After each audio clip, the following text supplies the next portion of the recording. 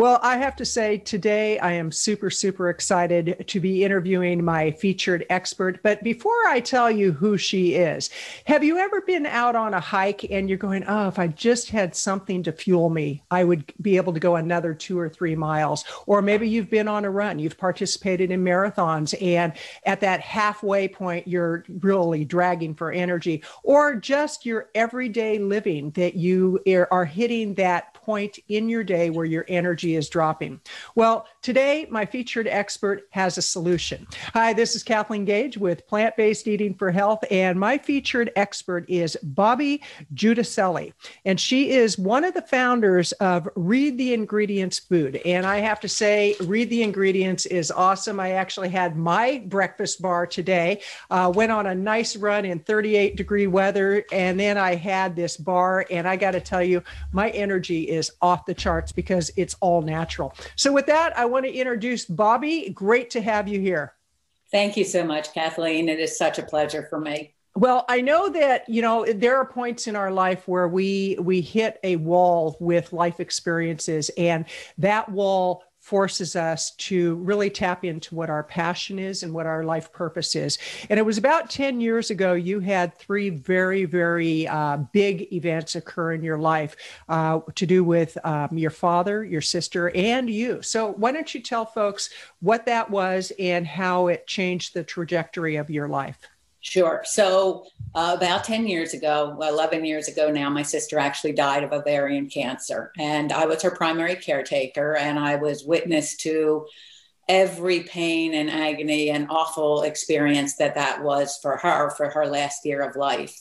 And that really woke me up. And then a year or two later, I became the primary caretaker for my father, who was aging and had advancing dementia. Was the scariest part of it, because my father had always been pretty sharp.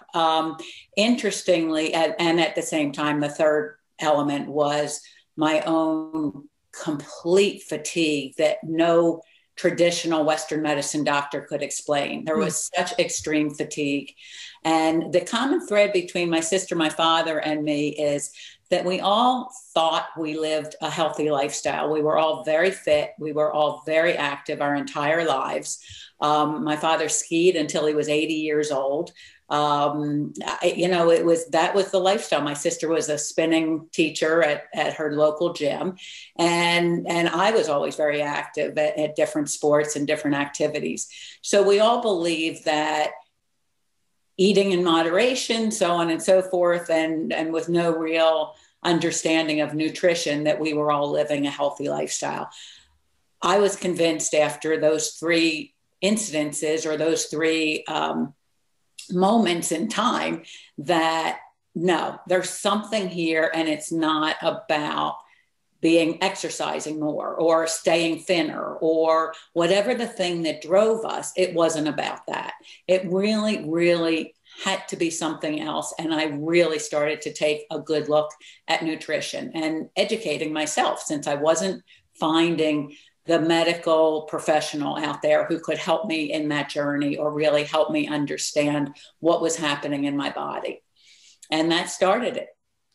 So what was it that you discovered about your health and the nutrition side of things that was an eye-opener to you? So the very first thing that I did is I took a look at what I thought. I had always said, I eat healthy. Mm-hmm. And I ate red meat in very small amounts. I ate mostly chicken when I was eating meat. I loved fish and seafood. I ate a decent amount of vegetables. But the one thing in my diet that I thought I could not give up was diet soda. I was a diet soda and artificial sweetener in my coffee addict. So between the caffeine and the artificial sweeteners and the consumption of those, I decided, and I had been told so many times over the years, first of all, diet soda doesn't help you lose weight. Diet soda will give you other issues. There's other problems, so on and so forth. And I gave up diet soda. I just said, that's it. And I am talking about a 6 or 8 pack a day habit since I was 16 years old. I was one of the original, I'm sure one of the original consumers of Tab soda. And wow, I'm probably aging. I was going to say, you just aged yourself. Okay, yes. I love it. I love it. Went from Tab to Fresca to, thank goodness every company made a diet soda, and I could then branch out. So from 16 to my mid 50s, I was a diet soda addict. And I just decided it's time to pull the plug on that first. Mm-hmm. So I eliminated that, and a million things happened in regards to taking that out of my diet. The very first thing that happened that was so noticeable is my taste buds started to come around, and things that I would eat that had sugar in them were way too sweet. Just way too sweet. Everything was too sweet. And then I realized, as I would eliminate sugar along with the diet, the artificial sweeteners, that I could taste everything better, no matter mm-hmm. what I was eating. Broccoli tasted better. Beans tasted better. Even the fish I was eating tasted better because it had more. It's almost like sugar deadens your taste buds. And then there's also the addictive part of, and it does happen even with artificial sweeteners, where you have your insulin is being fooled. And mm-hmm. so you end up being addicted to sugar. Right. I have since learned that addiction actually comes from the microbiome. It does not come from a trigger in your brain. And knowing that was hugely helpful. So to go back to the question, and we can come back to the sugar issue, but to answer your question fully. So I eliminated sugar. I significantly reduced sugar. I eliminated artificial sweeteners, and noticing that the next thing that I noticed was, well, it's too long a story to tell you how I even came to this, but I decided I really should eliminate gluten. And I come to find out I am one of those people that's extremely gluten sensitive. Within 3 weeks after I eliminated gluten, I felt like a brand new person. I mean, I was truly reborn in other areas besides appetite. Physically, I was feeling better. So where the sugar helped my appetite be steered in the right direction for healthier foods, mm-hmm. The gluten actually physically made me feel so much better. Let me stop you there, because, gluten is an area that there's a lot of confusion on, like what is gluten, what foods is gluten in. Right. And first of all, how did you identify the fact that you were gluten sensitive, and where is gluten? How do people sure. know what to eliminate and what to add in? Sure. So gluten primarily comes from 3 different grains. It's wheat, rye, and barley. Mm-hmm. Now, the gluten piece that comes out of those grains is used as a filler in other food, because what gluten is an emulsifier. Basically, it's the thing that sticks the bread together when you bake bread with wheat or rye. Okay. It's what makes it stick together. If you bake bread with almond flour or with any of the rice flour, you need to put a starch in there. You need to put something in there for it to stick together. You can't just bake with that. So that's what gluten is. But it's used as a filler in other products. For example, a simple one that comes to mind, because I got painfully aware of it early on, is it's in soy sauce. I don't know why. I can't explain it, but there's gluten in soy sauce. So there's a non-gluten natural form of soy sauce called tamari. So anyone who's gluten sensitive, you can have all the soy sauce you want in the form of tamari rather than having it in regular soy sauce. Mm-hmm. What gluten is to people is it's an inflammatory agent. It is as much an inflammatory agent as sugar is. The thing that is very specific that happens inside our body with gluten that makes it a different type of intolerance is it creates something called leaky gut. So within our digestive system, within our microbiome, we have all kinds of bacteria, good and bad. Mm-hmm. And the bad bacteria that comes with eating the wrong foods, eating foods that we're not really made to eat, like lots of meat or animal products or gluten or things like that are really not okay. And a lot of times people develop that intolerance because of the genetically modified aspect of wheat. Right. But what happens is you actually perforate with very small perforations within your gut, within your intestinal tract, your digestive tract. And so they call it leaky gut syndrome. And what happens is that bad bacteria infiltrates the rest of your body. And your immune system is alerted to that. And your immune system starts attacking all kinds of things. And they actually say that I have read research that says, I'm not a scientist at all, but I believe and I really look at the research that's done that's non-biased, that's not tied to a company or a government, political organization or whatever. And they say that cancer is one of the big pieces of the cause of cancer is this leaky gut syndrome, is this bad bacteria that's coming into your system that doesn't belong there. Huh. And the only way to, well, before I get to that, so let's finish the gluten thing. So I did eliminate gluten. Now, how I even thought to do that was not through this research, was because two things played a role in that. Number one, because I have been so active and in many sports, I've had many orthopedic surgeries, many. And around all of those, both the injury themselves as well as the surgery as the fix, there is a ton of inflammation of just your body fighting. Well, when you are also, your diet also has inflammatory agents, that swelling is a lot worse.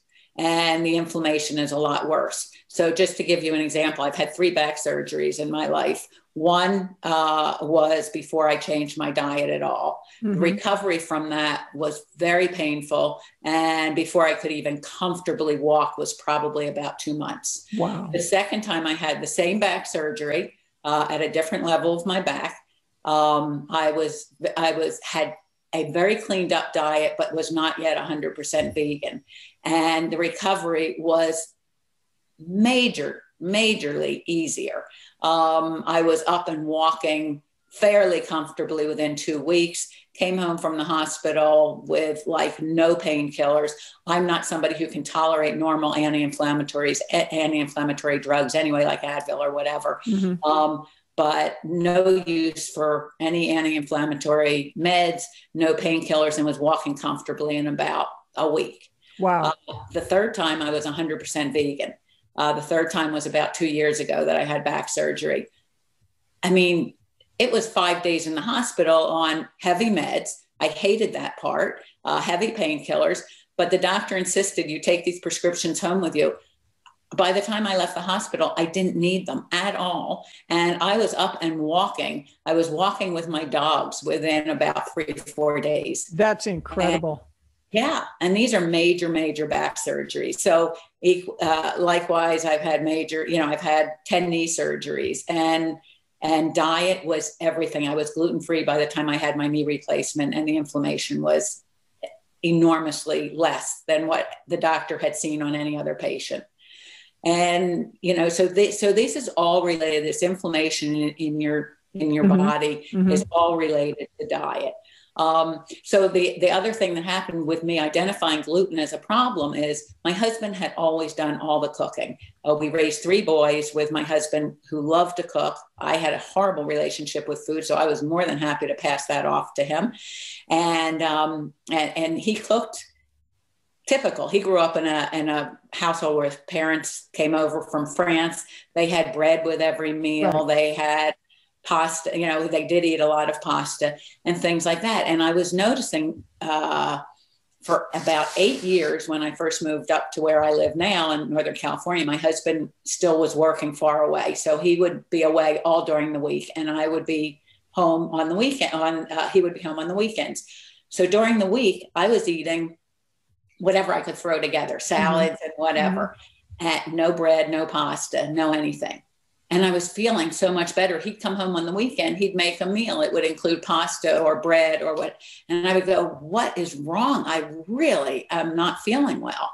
And it was like, how can it be such a difference? So it dawned on me, I went, first I thought I'm eliminating complex carbohydrates, which eliminated the bread and the pasta, but it also eliminated things like potatoes and other starches.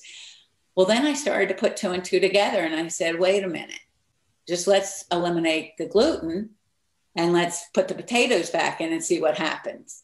And it was like, I mean, it was magic. So I completely went off gluten, and it turned out within 2 months, if I ate anything with gluten, I would know it. That's incredible. In a bad way.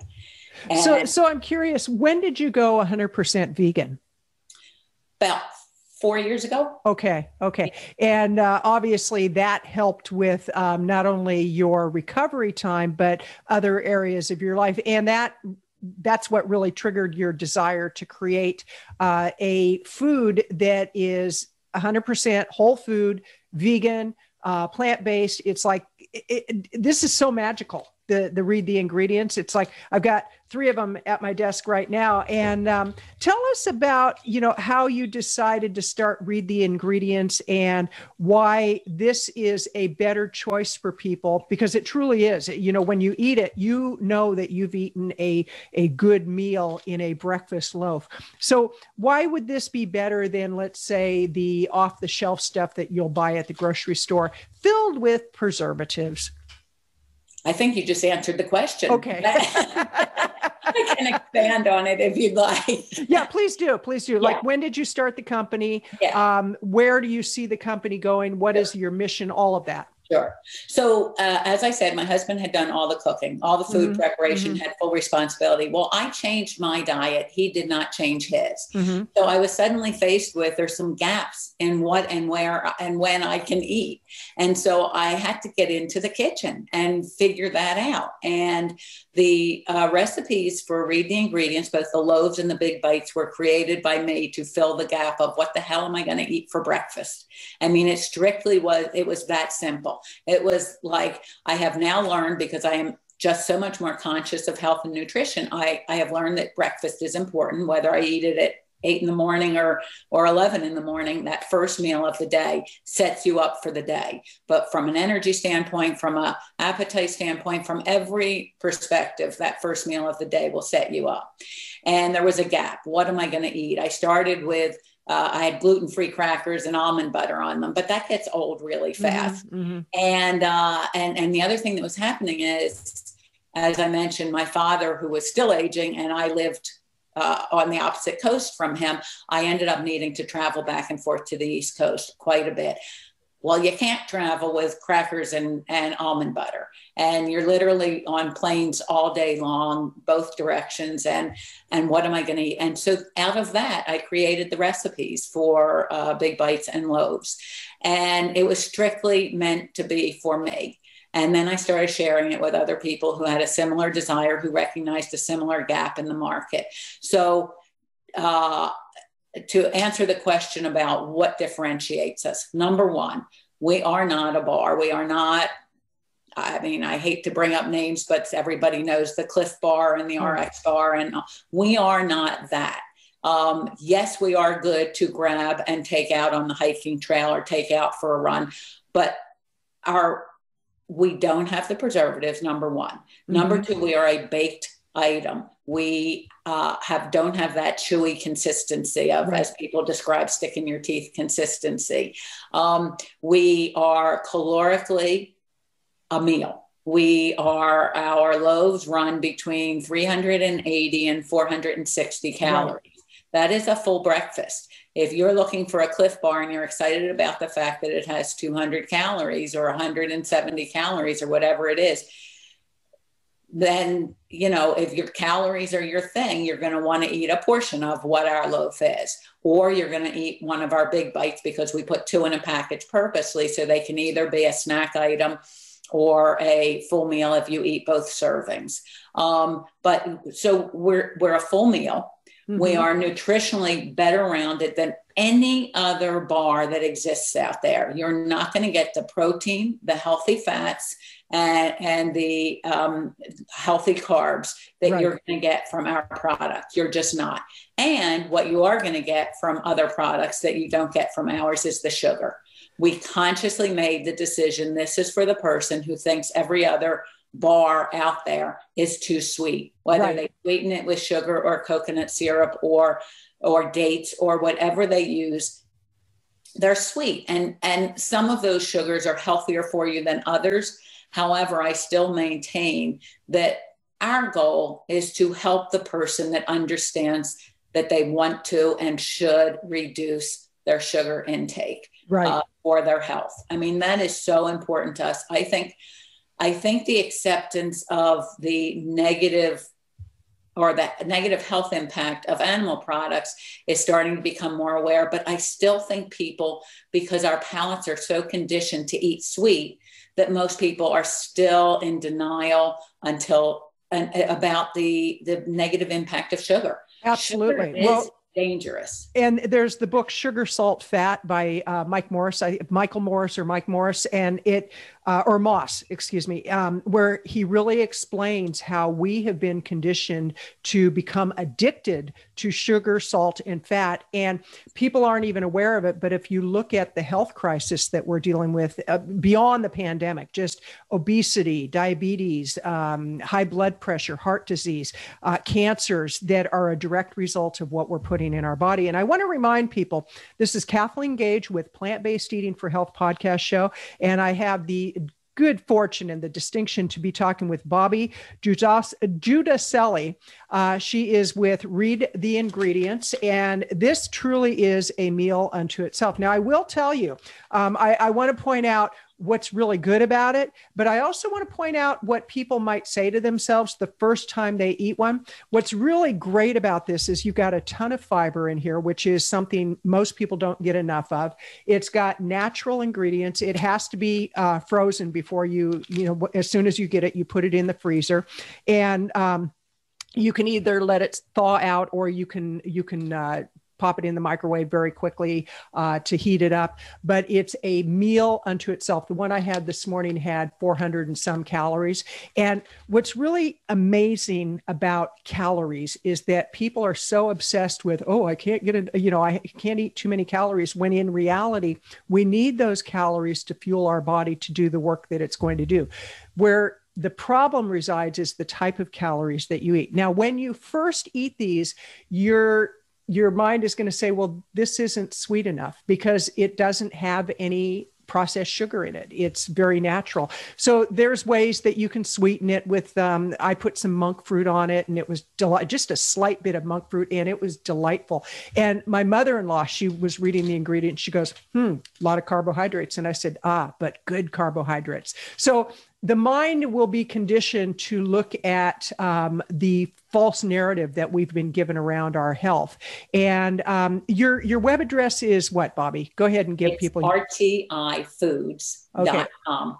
rtifoods.com. So I recommend that people go check it out, order some bars for yourself, and really try that. Get a box of bars and try it for a week, where that is your breakfast. It will fill you up. I'm so energized right now. It's like, oh my gosh, this is amazing. But what do you see? Now, you started the company with your son, if I'm not mistaken? Correct. Yes. Okay. Tell us about how the company started and where you see the company going. Yes. And you're 100% vegan, which is one of the reasons you're on this show, because I really encourage people to learn more about veganism. So go ahead and tell us about the company. Okay. So, yes, my son, Michael, is my partner, and this is the second company that we have run together. The previous one, I had already started, and I recruited him out of his corporate job and said, I really think that we can, build this bigger, do another division. It was a completely different industry. And we worked very well together. I have founded other companies. I've had other partners. I will tell you, Michael and I just magically worked together as two equals and two partners. And it's only a coincidence that he's my son. I would choose him over any other partner without any obligation. Just to note and to hit that point home, I have two other sons who I adore, who I'm very close with, but would never partner with them in a business situation. So this was a very conscious decision.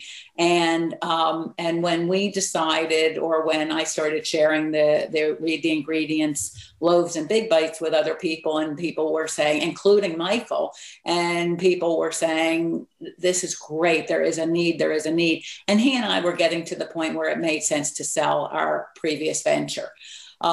So we did decide that we wanted to take Read the Ingredients to the market. We did sell our previous company about 15 months ago. And we, you know, every company that I have done, that I have founded, has been in a different industry and has been a tremendous and tremendously rewarding learning curve. Like I love learning. I love learning. I love growing. That's what drove me into the nutrition research and, you know, learning about that. But I will tell you that this one, if we had any idea, I don't know if we would have done it or not. This is an industry, the food, CPG food industry is huge. And I will tell you, it was when we identified that the vegan community is where the most concentration of nutritionally conscious people are, was when we magically started to feel like, aha, it was like a eureka moment. It was, yes, this is where our people are. This is where our tribe is, our community is. And it's been a much more exciting adventure since then. Where we want to take the company, we you know, we see into the future. I have never, with all of the companies I founded, I would consider every one of them having been successful and a successful exit. But I've never started any of them saying that's where I'm going. So we kind of I go by gut feel. Michael is very similar to me in a lot of ways. And for him, it's gut feel, but also think about the generation gap or the age gap of where we are in our lives. So yes, I'd like to see this company go big. I would like this to be the last venture I do, whenever that is. I'm not in any hurry to retire. I have a million things that I could do, still do, I'm involved in. But one thing we know, we will not compromise what our mission with Read the Ingredients is. So if some large company came to acquire us, it would only be even a starting conversation to say the product will never have these things. It will never have preservatives. It will never have gluten. It will never have animal products. This is our mission. We are looking to offer the market something that will promote good health, not just fill them up in the moment, not just get them over the top in a sport, not just whatever, but to a sustaining, healthy lifestyle is what is interesting. And it's the only kind of products we're going to put on the market. I love that because right now there is such a focus on health, and my frustration resides in the fact that people wait until they're sick and then they do something about it rather than going to the core of their health and eating the right foods, eliminating the foods that are unhealthy. I was on LinkedIn earlier and there was a post about animal-based products, and several people were like, we have to eat meat, our body needs that protein, and it's like, no, you don't need that. And so what do you see as a way that those of us who are really committed to raising awareness around healthy eating, healthy living, what do you see as the most effective way to raise awareness? I'm going to steal somebody else's sentence. Okay. Here, not necessarily to that question, but meet people where they're at. And I think we can all relate to that. We have all had things that took us, in retrospect, way too long to accept and realize in our own lives. And you just need to meet people where they are at. You can't prevent people from making their own mistakes. Right. You can't force feed people an ideology or a belief system. You need to meet them where they are at. And not to change this into a political conversation, but we have unfortunately moved into a culture where people feel like they have to stick to what they believe. Like there's not an opening for a discussion about why do you believe that? Or how do you see that came to be? And I think that's a dangerous place that we've gone, but it's still, I still would answer the question the same way, whether we're in that climate or a more open climate, which is meet people where they're at, give them space to say why they feel what they feel. Right. So rather than telling the dedicated meat eater, no, you're wrong. It's like, why do you believe that? And, you know, and then open a dialogue where you get to hear them out, or you get to then share what you know that may or may not support what they are already believing. I so appreciate that, because I actually have a friend who he was cooking some ribeyes or whatever types of steak, and he had a video and the sizzle was on and he was going, these bad boys. And I posted something in a Facebook group that's a plant-based eating Facebook group, and somebody said, why didn't you just slam him and tell him he's wrong? And I said, because that would serve no purpose. It was his wall. It was his choice to post that, and for me to go onto his wall and basically pass judgment on his choices without looking at a conversation. I said, I would rather have a conversation. So it's the very thing that you just said. And again, I want to remind people that I'm talking with Bobbi Giudicelli, and she is one of the founders and owners of Read the Ingredients. And what I love is you've got, I'm going to show right here, you've got vegan, you've got gluten-free, and you've got GMO-free, which is great. So always look for that V, because that means no animals were used in the development of the food or the cosmetics or the clothing. It's very, very important. And I think the more that people learn, the more they realize that we don't need to consume animal-based products, and how cruelty-free it is to eliminate that from our diet. So in closing, what are your final? One other thing, Catherine. Absolutely, absolutely. But this has really come. I get this question a lot, and I would like to publicly answer it. And the question is, what do you do when you live in a household where you are choosing a lifestyle that's not consistent with the other people in your life, in your household? And that is true for me. My husband is absolutely not a vegan, not interested in changing the way he eats, that he's eaten his whole life. And here's my own anecdote about that.